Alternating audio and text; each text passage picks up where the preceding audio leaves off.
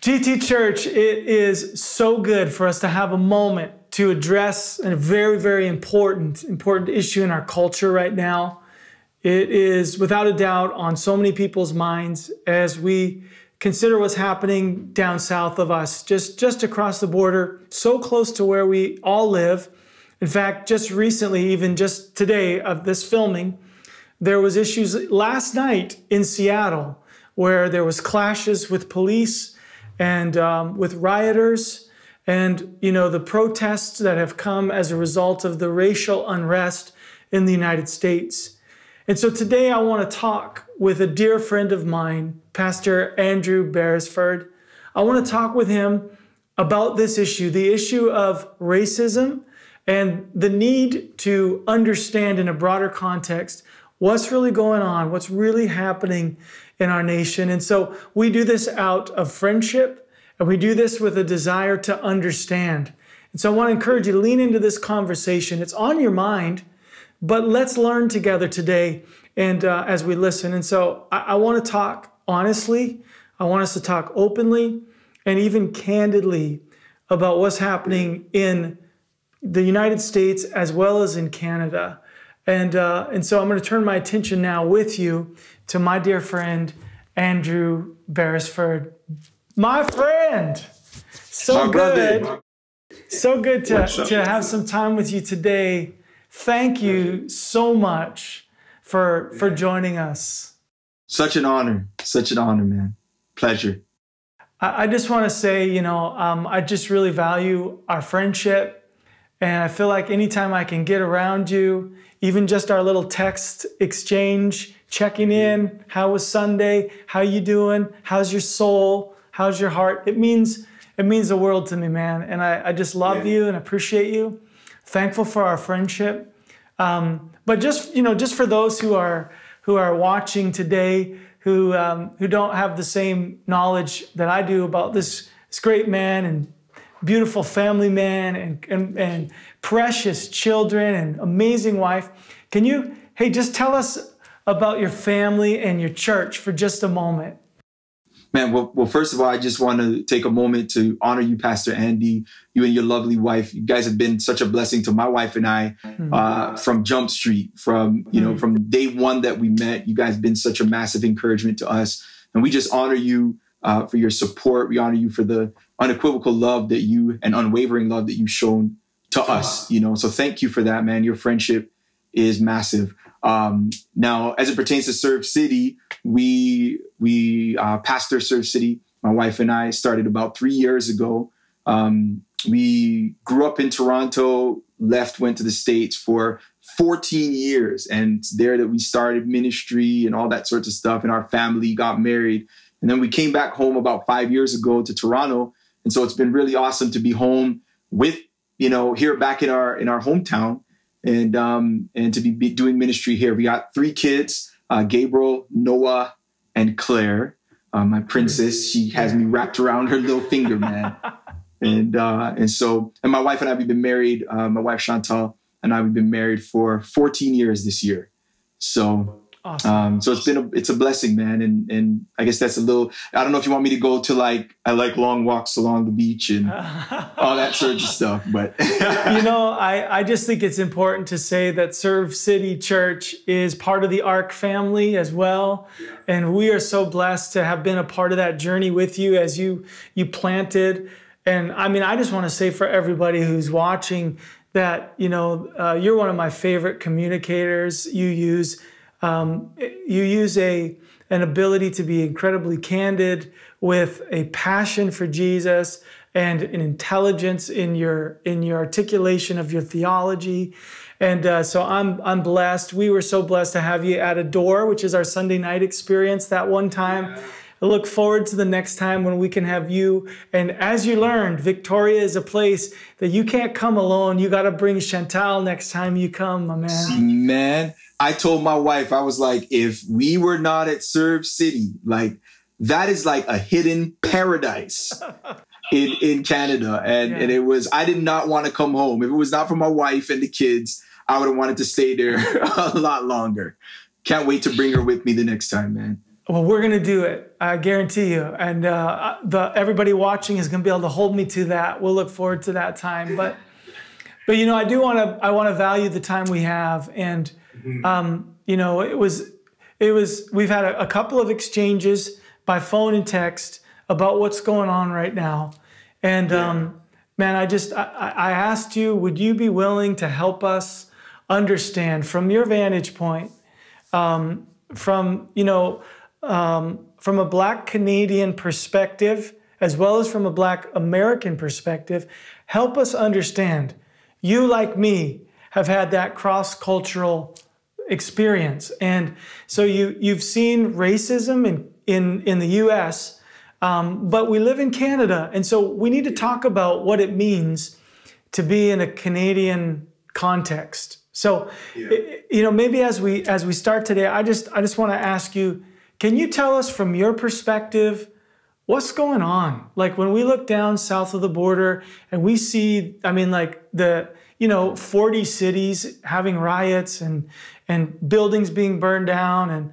And of course, we must pause and just respect that there was a man who lost his life at the hands of police in Minneapolis, George Floyd, and it has sparked a fire. But can you help us understand maybe some of the context for why now, why this way, why this storyline playing out right now in America? Well, that's a great question. And I applaud your, the courage to tackle such a topic, right in the heat of it. And that speaks to your character as well. And, really right now, in America, in an American context, Black Americans are upset, and that's what you're seeing. What you're seeing is the fruit of the rage and the anger of many Black Americans. And then even now over here in Canada, who are just upset because historically, this is something that has been transpiring time and time again, racism, overt racism, especially in America against Black people. And what happens is, scenarios such as what's happened with George Floyd, which I think the reason why it is so pervasive right now, the anger, the rage, all that we're seeing right now, it's out there, is because we had a triple whammy. It was Ahmaud Arbery, what happened with him. Yeah. And then like on the coattails of that scenario where we were just getting past that, then we have Breonna Taylor and we have George Floyd, who are all murdered by police. And so because it was so overt, and then now all of these things are just a microcosm of the historic racism that has happened systematically against Black people. So this is why the rage is there. The Bible says in Proverbs 13, verse 12, that hope deferred makes the heart sick. Yeah. And that's really, we've had a lot of promises and all this sorts of stuff. I mean, even back to Trayvon Martin, when it kind of all this started taking place, you have people being able to just ride up on Black people, execute judgment on them based on profiling them immediately, right? And then it takes months, sometimes years, for an arrest to take place, right? When on the flip, you have a Black man that they suspect with George Floyd, they suspect that it's alleged that he used a fake $20 bill or wrote a bad check. And that's a death sentence for him. Yeah. And his killers now have been arrested, but they were arrested shortly. They were arrested time after the offense took place, even though it was blatant, even though it was overt, right? All over the news and the media. And then the other officers, look how long it's taken for them to be apprehended. And the most that was done is they're fired. And so people are like, we want justice. And their hearts are sick, as the Bible talks about it. There's been so much, whether it's we've protested peacefully or we've wilded out, there has been no resolution. And scenarios like this keep playing out time and time again. So what you're seeing is just a microcosm of the racism that we experience on a daily basis. And these flashes and these things that are inflamed in the media just kind of make Black people flare up, all over the place. So that's kind of what's happening. It's anger, it's rage, it's hope deferred, it's sick hearts. And that's what's taking place in a nutshell. Thanks for that. Would you say that, it feels like a bit of a perfect storm with the coronavirus and the lockdowns and all the deaths. I've even heard that it's a disproportionate number of Black people who are affected even by the pandemic. And I don't really know what that means or why. I don't know if it's because of living conditions, proximity, if it's health related, if it's poverty. I don't know the answer, but I could imagine that there was just a simmering of emotion, and then these things just cause the pot to boil over. Absolutely. And again, as you said, all of those things that you mentioned are factors. And again, when we're talking about systemic racism, which I know we'll dive a little bit more into over the course of this convo, that's really the issue. That's what's at the root of it. The living conditions, the healthcare system, white people being favored over people of color as it pertains to care and all of these various things. And this is why, one of the reasons why, Black people are being affected even in this season by COVID more than, white people. And, so all of these things, as you're saying, this is not something most white people, it's just so, because of the overt nature of what took place with George Floyd, it's like it's without question. And unfortunately, a lot of white people, they're upset just because, just looking at comments and hearing conversations and all of this, they're upset about what the cop did to George Floyd, but they don't realize. So it's like, oh, this was a crooked cop. But if you don't see deeper than that, then you think, oh man, this is just a crooked cop who needs to be fired, right? I heard white cops saying, oh, you just made our job harder because you were crooked. But the issue is so much deeper than just a crooked cop. Right. It's a crooked system, right? Which manifests. So it's not just this event that equals racism. This is something that's been happening. COVID and what's happening with COVID and Black people in the midst of COVID, that's an event to the people who see it in an overt manner right now because of the cluster of events that are happening. But for us, this is historic. Wow. And this is systemic, and it's been happening even before this. Can I ask you a question? I mean, I'm gonna ask you a question that, it's a hard question for me to ask because I want to be so sensitive. To your experience, but would you be willing, Andrew, to let us into your own heart? I mean, in terms of how you have felt, what has been your thought process? What has been your anger, your frustration, your personal, reality in the midst of what you have seen? I've been privileged to follow you on Instagram and see you share, and even to receive a text message from you that opened your heart up just a little bit for me to see and really fueled my desire to have this conversation. But, when you think about your family, your kids, your wife, when you think about your own experience, your parents, help us understand what you feel in the midst of all of this. Well, I share the grief and the sorrow that another Black man, when you're talking about the crimes that we've seen in the United States, I feel the grief because of the simple fact that a Black man lost his life over $20, so there's the grief that's there, and the long list of other Black people, even children who have been shot over water guns, it's treacherous. So for me, and just to kind of go all the way back, my dad would share stories with me about how white people, when he was in school, would break into the bathroom. One of his friends in particular broke into, while he was taking a shower, a white man broke into the bathroom and opened the shower curtain on him to see if he had a tail, because he was taught in his home that Black people have monkeys' tails and that their skin is dirt and it washes off into the bathtub. And so he sexually assaulted him, ultimately opening this curtain, and looked at him to see if he had a tail, and then and if his skin was washing off, you know. Wow. Then to me, where I'm, you know, in school, and my white teacher in the 4th grade, Mr. Heap, told me, you're going to be nothing more than a track runner and a truck driver, you know. And it's not that there's anything wrong with truck drivers or track runners, but he was condescending. He was telling me these things. He was stereotyping me. He was trying to confine me to something. In that same school, they told me, you're not smart enough to play a musical instrument, you know. And I wanted to play the saxophone, you know, and I remember, I can vividly see myself standing outside the band room door, looking in as all the white kids were able to play. And I was just wishing, and people wonder why I'm so passionate about music.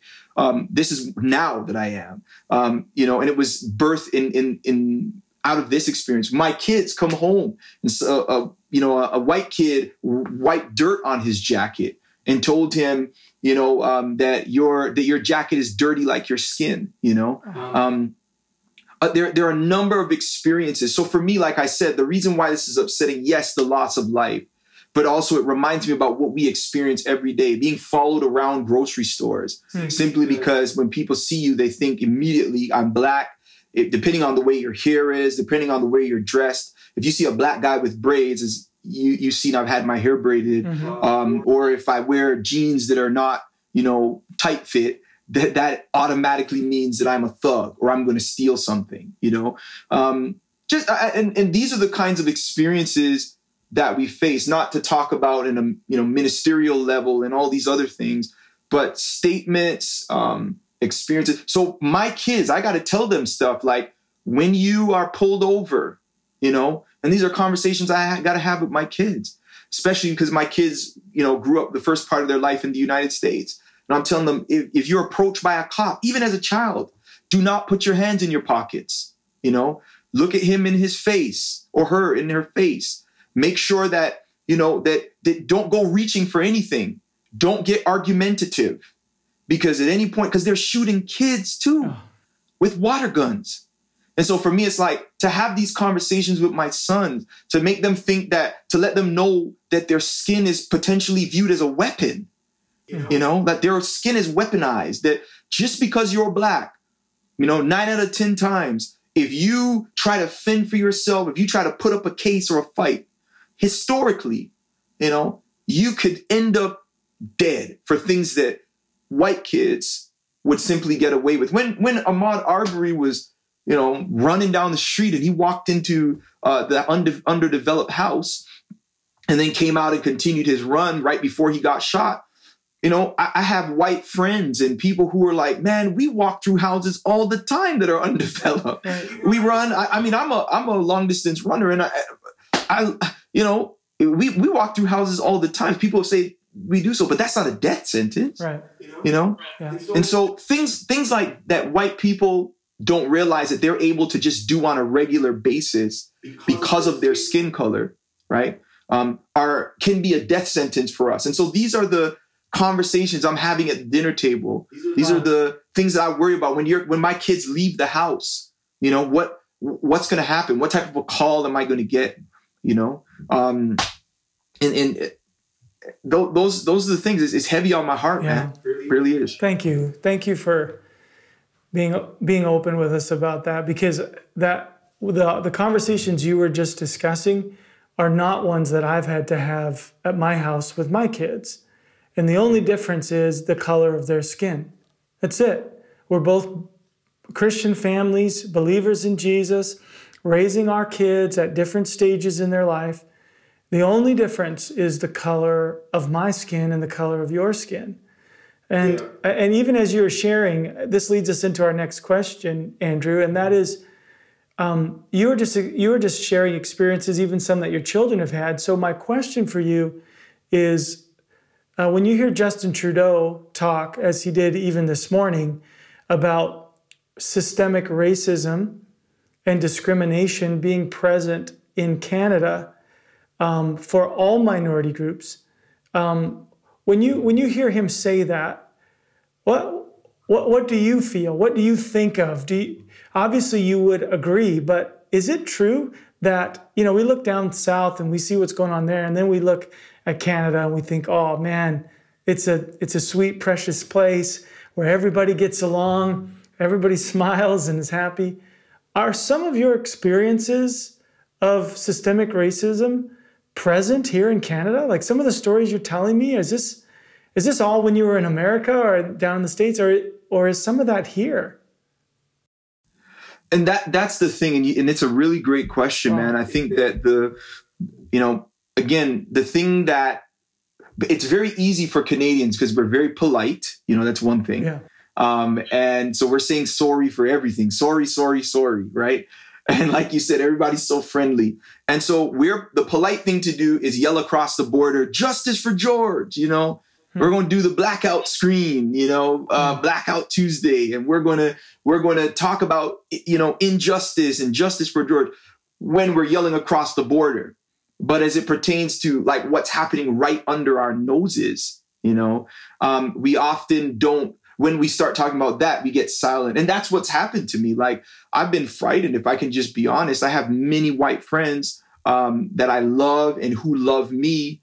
But because of my experiences in the past, where when I open up or share things like what we're talking about right now, or even things that maybe they may have done and I thought would be in a safe place to say, hey, you know what, that was not the best choice of words or whatever, or this is how this made me feel. They stop talking to me. Or they say, or they're dismissive, things of this nature. And so they don't realize that, and many white people don't realize it's here. Those school things that I told you about, they happen here in Canada. Yeah. The things that we're talking about, even in terms of the system, when you're talking about systemic racism and systematic racism, when you're looking at who are the majority of our children's teachers. They're usually white, and they're usually white females, who are in terms of history, right? When kids are learning about history, they're usually learning about white historical events. Mm-hmm. Black history will usually get just a month out of the year. You see what I'm saying? And so we'll focus in on some Black Canadians in the Canadian context, or in the American context, the same deal. But, we're only we get a month, When you talk about going out, when we're talking about things like white privilege, when you go to the grocery store, there's a special aisle for ethnic foods and things of this nature. When you get hair products, I can't buy my hair products. My wife can't get her hair products in the general grocery store. We got to go to a special store, even now, to get our hair products. Or there's a special section in the grocery store for us to have these sorts of experiences. Or in order to get these products. So when you're talking about the dominant culture, the history, there is so much contribution of Afro-Canadians, Afro-Caribbeans, African-Americans to the world, in whether they're inventions or things of this nature that have made life the way that they are for us today, that are overlooked. I don't know if I can I just be honest with you about an experience that happened with my wife and I? Yes, please share with us. So when you're talking, my wife and I, man, just recently it was my wife's birthday, her 36th birthday. She doesn't look anywhere near 36. And we were out, and I was trying to just make a picnic for my wife. I saved some money up. I got her some diamond earrings, and I was excited about these diamond earrings. I couldn't wait to be able to give them to her. And so I ended up going to the park, because they just had opened the park up. I got my blanket, and I'm just sweetening her up. We got her favorite food. I'm getting ready to put out the blanket, and two white ladies walk by us, and this lady looks at me and looks at us and she says, "Oh, I've traveled all around the world." And this is a form of microaggression. And this is one of the microaggressions is a term to familiarize yourself with as well. And she goes, "Oh, I've traveled all around the world. And I know you people, when you take out your blankets, it makes you feel close to home, doesn't it? It makes you feel comfortable when you people take out your blankets, right? And I just know, and my wife and I, first of all, she was messing up the mood, right? And second of all, it's like, who is you people? Right. What do you mean? Because you assume, you've profiled me. You have You have judged that you know where I'm from. And the practice, taking out a plain blanket, a gray blanket, means that I am connecting to my home. And my wife says, hey, we're actually from Scarborough, which is just up the street. And she goes, this is a form of microaggression. Wow. She goes, no, where are you really from? Right? Even after we told her we're from Scarborough, she goes, where are you really from? Right? As if, no, you can't be from here. You can't have an experience similar to mine. Laying out a blanket on the grass could not just be a picnic and something that you're doing. You wouldn't walk up to a white person and be like, hey, are you from, which part of Europe are you from? Or it would be rude for me to walk up and be like, hey, do you have mayonnaise on your sandwich? Because all white people love mayonnaise, right? So you see where I'm going with this. And so for her to come and say that, not only is it disrespectful, but then also, and profiling, but then even after I've said to her, you know what? No, we're from Scarborough. For her to say, no, where are you really from? Right? That's microaggression. And that's an example of classic microaggression, the way that white people exercise that, even here in Canada, right?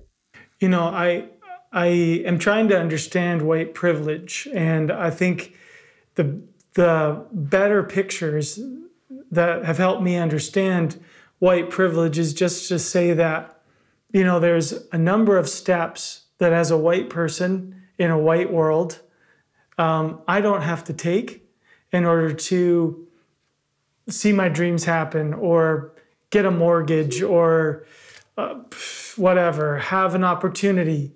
And it feels like what I'm noticing is that within the Black community, you start at a disadvantage simply because of the color of your skin.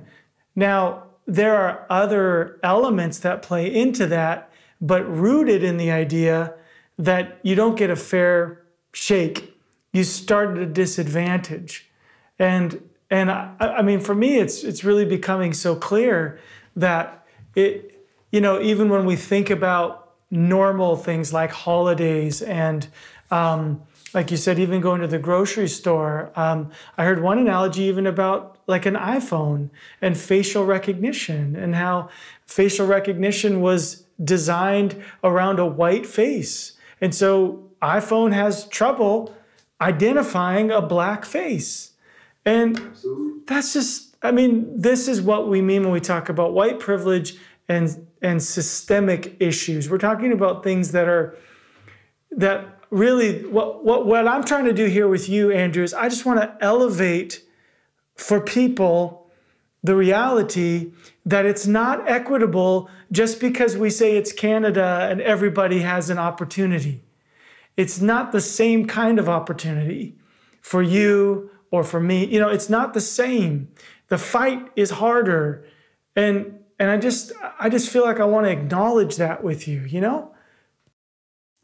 I appreciate that, man. And it's like, even in terms of equality, the difference between equality and equity, it's like there are people who maybe even receive similar positioning, for example, but it doesn't mean that, that you see us as equal, right, to you. So you can receive similar positioning and all this, but you'll get less pay.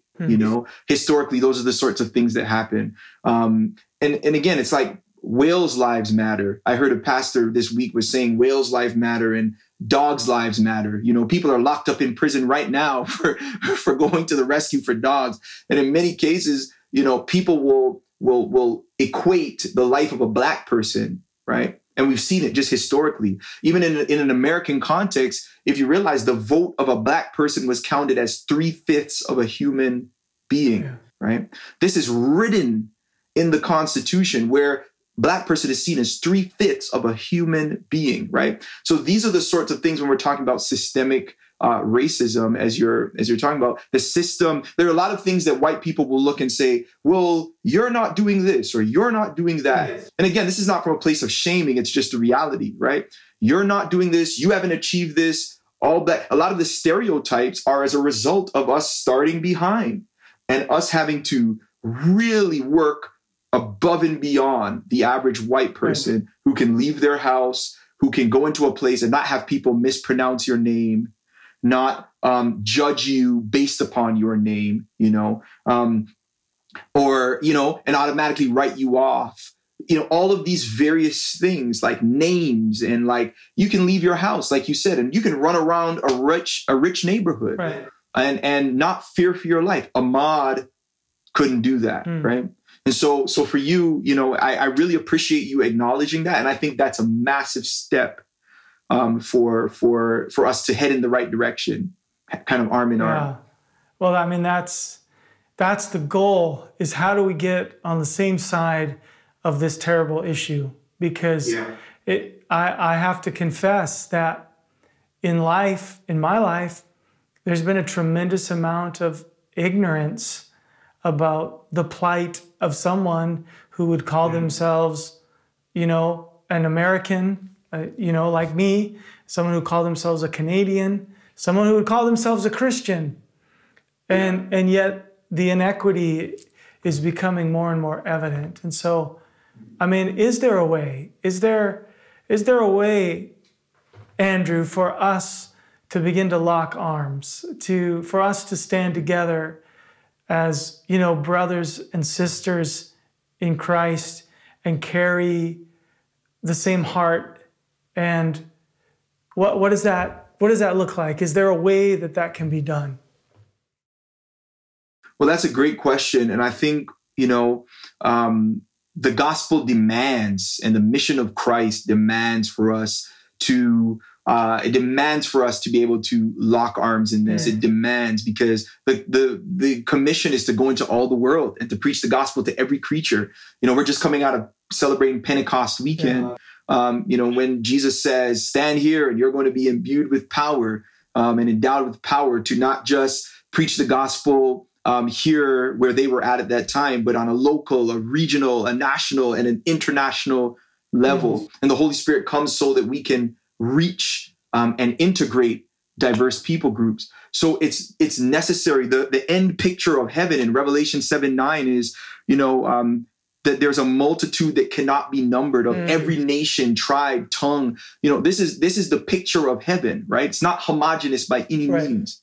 So I think it demands that we have these conversations. It demands that we work through these things. And so the first thing I would say in terms of locking arms is that, we got to move past things like saying, I don't see color. And for some, you've already heard this, but, when you say I don't see color, first of all, that's a lie. When we walk outside, we see green trees, we see, red flowers. God was intentional about his creation.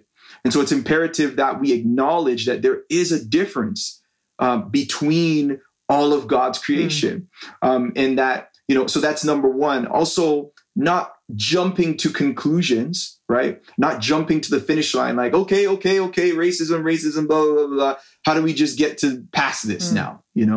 It's being sympathetic, it's being empathetic.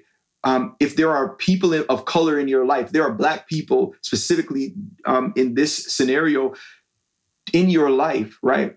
Going and taking a listening position, a learning position, which I commend you for, even in this, Pastor Andy, listening, because every Black person's experience is not the same. I once had a white lady who came to our church, even as a pastor. I think I shared this with you. Talking. Tell us again. She came, and I laugh about it now, but in the moment, she didn't remember any of the Black men's names. And she said, the only way I can tell the difference between all of you is by your shoes, and this is such, again, microaggressive, white privilege, sort of a scenario where she is saying that she doesn't want to take the time to learn about each person, each Black person, because she's categorized and grouped them in the same. And what this means is, so it's important to talk to individual Black people to get their experiences. Africans are different than Afro-Canadians and Afro-Caribbeans and African-Americans. So don't jumble everyone together, but have genuine relationships. And when we're talking about moving forward, examining your circle, this scenario is very reactionary, like it's a reactive scenario, but start leading with questions like, am I considering or am I including my Black brothers and sisters? Not for the sake of tokenism, but even those who you're in relationship with, searching your heart. How have I been overlooking, Also, so I would say heart, starting in the mirror. And then I would say also home, because it starts at home. So many kids grow up in a place of racism, and they didn't want to, but they were imbued with these thought processes because of their parents. And so starting in the mirror, but then going to the home, the dinner table is the most powerful pulpit. I think that we can use to begin to shift the generational perspective on what it means to be, what equity means, especially in the context of the kingdom. And then the last thing I would say is white people using your privilege, right? Using your privilege and your platform to speak out against it. When you're in circles, because I've been there, and it's even more awkward when a Black man is present, but when you're by yourselves and you're hearing people say microaggressive statements like, I got to watch my purse because there's a Black man here, or, we can't be too, I've seen and heard these things. It's like you speak up and say, actually, nah, I don't know what you're talking about. Actually, no, I don't have that experience, or no, I don't think so. Speaking up, because silence is deafening, and silence is injustice as well, when you need to speak up. So I would say those are ways that we can do so. And for church, in a church context, and church leaders, like, leading with questions, again, like, are we representing people other than ourselves? Are we representing the heart and the mission of Christ in what we are marketing, in what we are putting out there, leading with those questions, as opposed to waiting for something inflamed to happen in the media or for somebody to complain, So including Black people, since we're speaking about Black people and Black Lives Matter, including them in the decision making. Because can I say one last thing in regards to one of the challenges? Is that, historically, Black people are included in an entertainment place, right? And so a lot of people, especially Americans, my friends from the outside, they'll look and they'll be like, man, I didn't even believe that racism exists in Canada. You guys have so much diversity. And I call it topical diversity or surface diversity. And it depends where you go. Obviously, some places are more, have more, a difference in culture than other places. But especially here in Toronto, they're like, man, you guys got so many people, different colors and different races and ethnic backgrounds. And we're like, yeah. But then when you look at the places of power, you'll see us in places of entertainment, because historically Black people entertain white people, and so you're okay with us entertaining. But then when you look in the places of decision making and power, if I could just keep it real, you'll note and you'll see that it is very rare that there is a Black presence in decision making across our boards and our leadership teams. It's very rare. And so again, it's including Black people, especially in the context of the gospel and our mission, including us into the places where decisions are made, right? Not just trying to guess, hey, I wonder what the Blacks would like. I wonder but how about you bring us into the conversation?